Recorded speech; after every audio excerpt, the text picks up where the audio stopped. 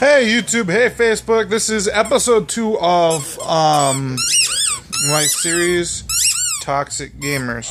So today I got one of my Game Informers, and pretty much I was reading it, and the information has come about that Fallout 76 will be getting a complete swap over. It means the game will be completely different from what it was. Again, this is because too many people bashed the game when it didn't need to be bashed. Again, proving once again that all people seem to want to do is join the bash wagon. This is what makes the gaming community so fucking toxic. Because, you know, hell, I enjoyed Fallout 76. And there's a reason for multiplayer games, and there's a reason for single player games.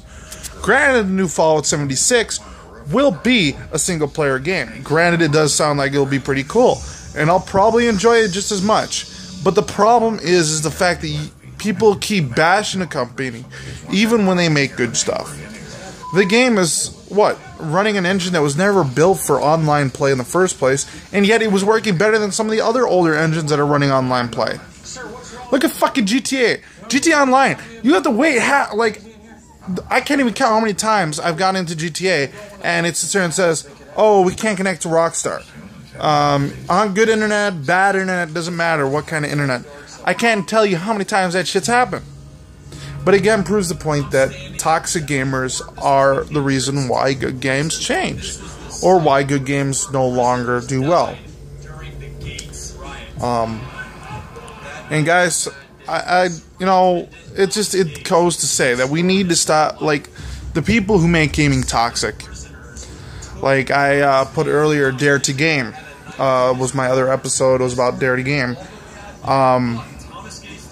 People like him who make the gaming community toxic and just feed into that negativity and that toxic gaming community, and it makes it so other people don't even want to try the games, and then all of a sudden, now the servers are running nice, but now it's getting a complete overhaul because of the toxic community.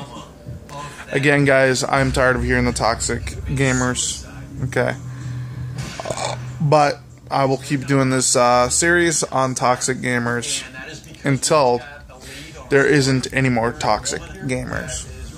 Again, guys, don't forget to push that like and subscribe button and check out my other videos as well. And I hope you guys have enjoyed this, and have a great day.